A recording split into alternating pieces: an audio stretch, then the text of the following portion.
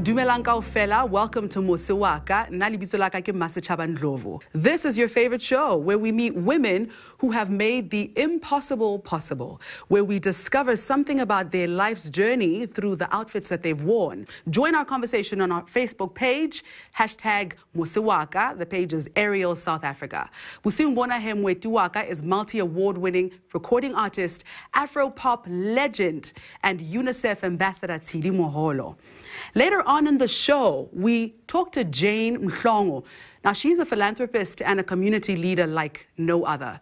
But first up, our legend, Tshidi, re a go amohela. Okay, dumela Masechaba. Thank you so much for go nkamogela. Thank you for inviting me. And yeah, ke dumedise le batho ba ko gae. O motle ebile wa phatsima. Yo, ke naledi. Ona lady. How about a shine bright like a diamond? Exactly. Kwena. Yes, thank you. So, Tshidi, you are one of the most loved singers, musicians that the country has produced. But your life's journey didn't begin in music. Talk to me about this outfit, your first. Yeah, it's been a roller coaster. Within this industry, but back to where it started. This is the dress that I used to wear. I'm a teacher because I'm a teacher by profession. You dress like this as a teacher? Yes, you know. This looks like a designer dress. Not really. And I bought it from one of the guys who was starting in the fashion world, Lindani Ndwandwa, and I said, we are going for something oskolong, so I needed to look, proper, because sometimes so it's only mistress. You are expected to apare body two-piece, the first koto, the ing. So I needed that look that will just make me look very, vintage, but in a very stylish. So that's your relationship with clothing. Yes. You've always been the stylish, even as a teacher. Been stylish. Even with my mother. So people used to just run into my mother's house so that they can So you can imagine. So coming from that hometown, Johannesburg, Uruda High School. I was teaching high school. So I needed to dress, very beautifully and respectably in a dignified manner. And this captures that so well. What did you teach exactly? I was teaching arts and culture, life orientation. But I qualified as a teacher, specialized in Setswana, geographical university of Bukwenu. Let's now explore further relationship. You're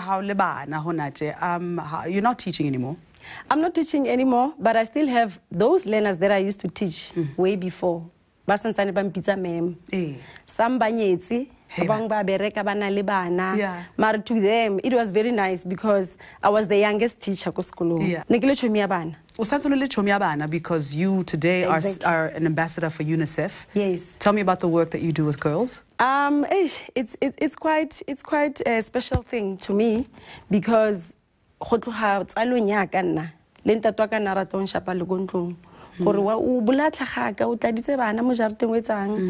but seeing myself lead organizations that are recognized all over humbled me, because that's what I've always wanted to do. It was not about money. It was about dedication, passion, and commitment. And also I found myself Small Foundation South Africa. And I'm also an ambassador, Department of Basic Education for Lead to Read, so that I encourage the parents to always read for bana. So your mother, your wife, Onyetse Khosi. So that makes you a queen, right? Yes. I mean, a queen on top of the queen that you already were. Yes. How's your married life treating you? Well, it's nice, though it was a bit, challenging because mistress. And then ka movela into the music industry. Now khona le ntate kyo o re hesh wa mpolaya on shapa o itse 10 nilo. And ke royalty, now you have to adjust to the standards, and people are expecting so much from you. And life it's not about you anymore. Like what you do and what you say, how you present yourself. It's about people, they are always judging you. Wow. And he's a Tsonga chief, and so a lot of people know. So he's such a good supporting structure in my life, in my career. Supporting my kids, my family, and so it's still a roller coaster, but. I'm having fun. And anyway, more industry. Does he support your music career? Exactly. Wow. Yeah, he supports me. What else could a woman ask for, huh? Yeah. We'll talk more about that in depth, and we'll get to more of who Tshidi Moholo is. Okay. Thanks. So please do go to our Facebook page, Ariel South Africa, #Mose Waka, and tell us your story about your special outfits and how you made the impossible possible. Jane Mhlongo, a hero who has dedicated her entire life to helping addicts back to life. All that after this.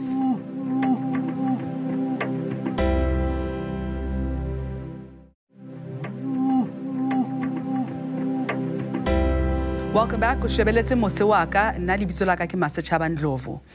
We have the phenomenal Tshidi Moholo with us in studio. So this part of the show, Tshidi, renale surprise outfit ya hao e kgethilweng ke motho. So how shebile fela? Who do you think chose your dress today? Maybe, okay. The chief? I don't think so.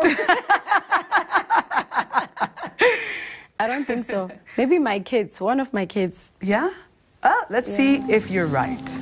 I chose this beautiful stone cherry dress for my mom because it represents all the hard-working, long, beautiful years of her music career when she was performing with Malaika. And, it really inspired me, actually, because, you see, it's black and yellow, Abona, and then with the beads there, it's a king. The design was wow. So, I guess you were right. Yes. Yes. I knew it. All right. So, tell us about your child. My 13-year-old. She's a superstar. My child, Kamu, she's my first child. And she loves singing, acting. She wants to be like me. How shebile hobane ga kgethile mosesona? I think it's because it reminded her of Nakotsele. Because she was still a bit, younger. Yeah. Malaika is that. So I think for Yena, the beading, why it's urbana barato twara, anybody bat anybody in. So for Yena kinana, or maybe it plays a major role. Yeah, I'm fascinated. And also the figure, you can even tell. I mean, in a show where my collarbone, and it's a boob tube dress sort of, and a longer because it was able to cover me. Because sometimes that dress is too short. Wow, wear something else. Wear something that's longer. So now this dress represents the beginning. Yes. Let's go even further back. When did the music bug bite? I grew up in a musical family. My father was a great singer. Unfortunately, he died of cancer. And I'm the only one from the family who managed to, be a professional singer. Now, from being a teacher to becoming, a superstar, how did that change your life? It was heavy because from the dresses that I used to wear, the clothes that sometimes looking at body stockings. Now you are in an industry where people just want to be seen and about attention, and how we look is quite important. And the music must also, say something. to people. It must tap into their emotions. So it was a huge transformation. Now, how did you deal with the fame? It was, how do I put it? I think nogole tough, but surrounding yourself with very influential people that are just going to, you know, ba khudise, ba bolele hore nana Sing so. ene we bua ko radio. Asion. Ke bo mambao. You know, I've got a mom in the industry. I've got Mama Yvonne Chaka Chaka, who's like me and her scheme. Wow. And, you know, even my mother, you know, even when I go home, you know, people always love the fact that, you know, Tshidi is the first star to come out of this township. So, jwale ke kopa what's already challenges are how, as a woman in the industry, in the music business, it was tough because nobody wanted to listen to some of us. Yeah. And they were victimizer. And they felt like when you start asking questions, but give me stress. Because when it comes to contracts, now you are reading things because already, you know, yeah. So they start being worried. Baba, restless. This one knows too much. Exactly. Yeah. So she's a smart black. Yeah. You will be shut down, fella, because people feel unali knowledge about certain things. Yeah. And then I loved researching. Yeah. I loved, you know, asking people and consulting. If in so where to, how do. So you are an artist who read her contract. Yes. Yo, you've come quite a long way with your group members, Bongani, Lejabu. Lejabu, yeah. We lost Jabu. Yes. How did that impact you individually and as a group? I think vocally, spiritually, morally, you know, things just started just going down because even if Neri, Luana, Rili 3, Jabu was this person who will just crack a joke. Yeah. And then everything sharp. gold. Yeah. And you're like, oh, okay. And I'll kwatisa sometimes say, when I was kwatile, and then he comes and I act like nothing happened. Yeah. But he was that glue. Yeah. He even used to fight Libongan. And then Bragi, because now Bongani was more reserved. Jabu was this yaba one. So I'm about to corner or babatori bang. Yeah. You know, Bongani tabari wana Jabu bua. You know, but it was fun, and we were like family. Yeah. You know, and we enjoyed each other's company. Yeah. Because we had different strengths, and we believe momudimu too much. Is there a chance of a Malaika comeback? I would love to. I would love for that to happen, but only time will tell. Hold right there. Yeah. Well, we're going to come back to the story and reveal Tsidi's final outfit. But overcoming adversity and clawing your way back, and this is how everyday heroes make the impossible possible. So, Mochaki wa rona o latelang ke mme o loreng o itse keng o berekile thata ho etsa show hore o kgona ho thusa batho ba bang. Just like Tsidi, our community hero Jane Mhlongo is a philanthropist and a leader like no other. Her child is a Nyaupe addict, and the only way that she could help him was to help others. She quit her job and started a center that empowers addicts with job skills so that they too can transform their lives and stay clean.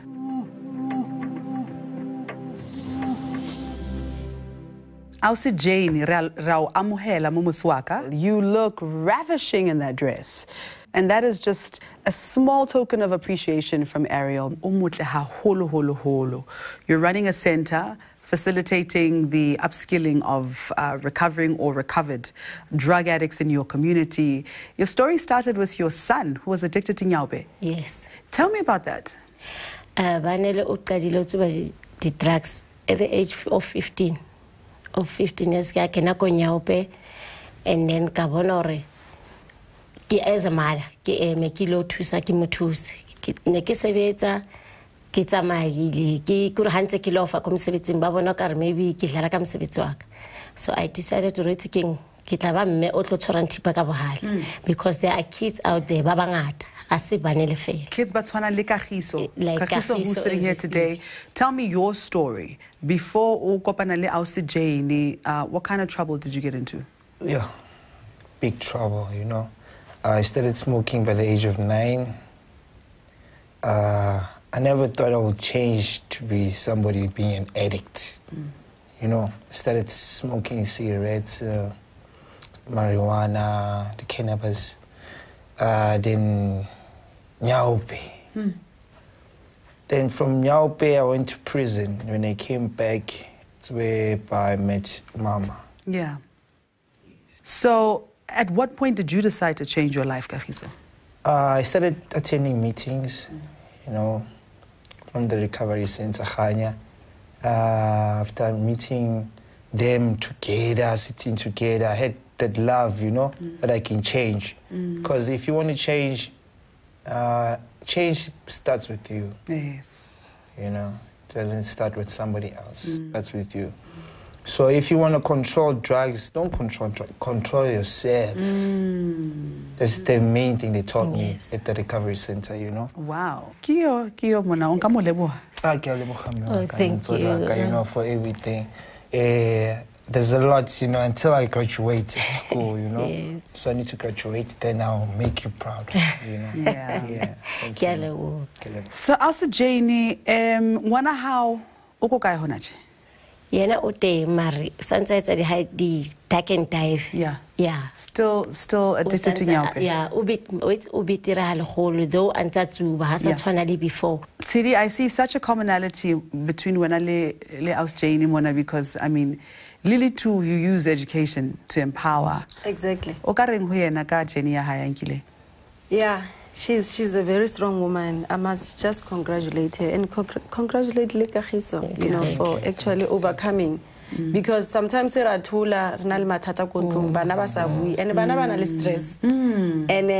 to find the root cause first before we can start, you know, doing the counseling.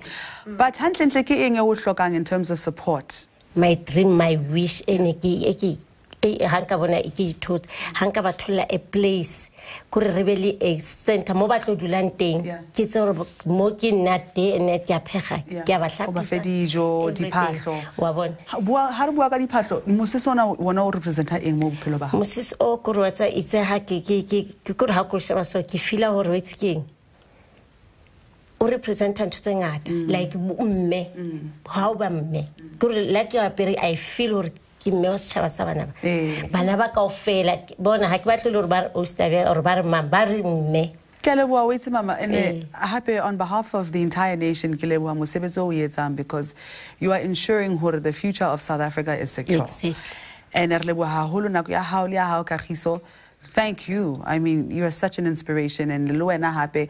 There are people watching who are saying, if he can do it, then so can I. Yeah, true that. So, Haralisi Fela Jwalo, Momo Mose Waka, together with Ariel, just to show our appreciation for making the impossible possible. We are giving you a year supply of washing powder. Wow. We are also going to give you the voucher that will ensure that you can buy your kids clothes, you can buy them food, everything that they need. Oh, thank you. So that is just the little bit that we can do, Mona. And we really, truly bless your journey. And it's not a little. Thank you. That for it's a whole twist whole. Thank you. It takes a mother. It takes someone who cares. It takes a community. Heroes can be found in our homes, and they can be found in our streets. They can be found in the church. They are you, they're me, and they make the impossible possible. Visit our Facebook page, Ariel South Africa, and let us know about your special outfit that impacted your life. And don't forget to hashtag Mose Waka. When we return, we get to know TD a little bit more as she reveals her final dress.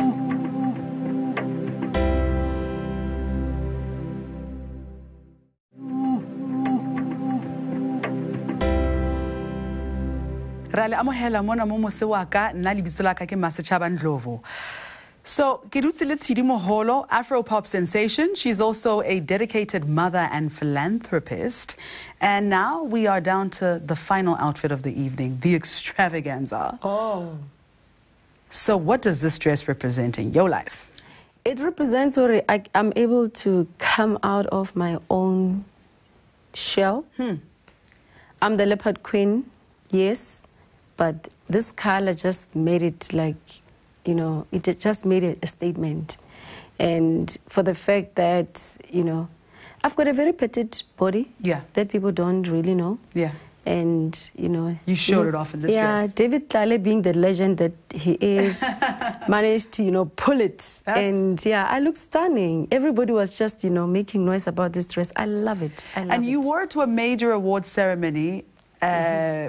People who were there were seeing Tshidi for the first time on stage in a long time.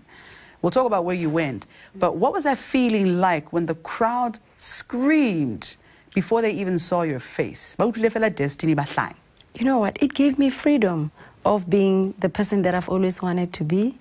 I felt fearless.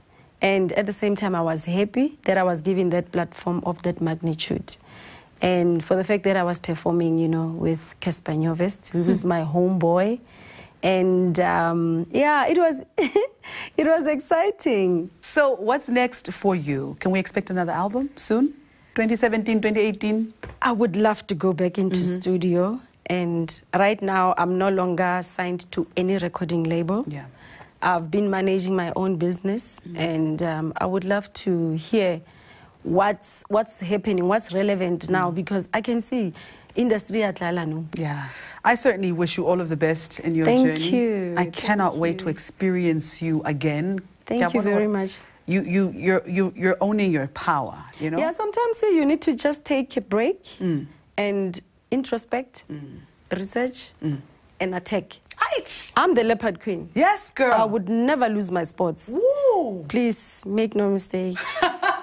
I'm Tshidi Moholo and Hawan. The one and only. Hey. All right. So looking back and looking forward, really, there is not a huge distinction between, especially the outfits on the left and the right, because you were wearing a designer dress as a teacher, and you look so classy and elegant.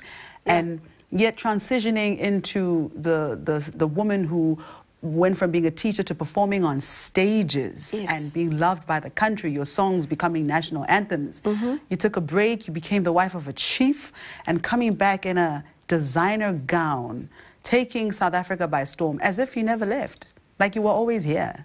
For me, Kifilore, it's a huge transformation. You know, from there to there to there. I know, you know, people say the way Hadiyo Mona, because there's a lot that one used to wear. There's a lot. But I had to choose special ones that I felt they are very close to my heart. Well, thank you so much for sharing you with us. Thank you. Mose Waka. From teacher to renowned singer and now to businesswoman who's owning her empire. She's coming back with a bang, like she never left. The unrivaled queen of Afro-pop. And we also thank our community hero, Jane Mhlongo. If you are struggling with an addiction, just know that it is going to be okay. Anything is possible. Leka hore o re thole ko Facebook, Ariel South Africa, and make sure you hashtag Mose Waka. From me, Masechaba Ndlovu, thank you so much for tuning in. Tla bona hape next week. Good night.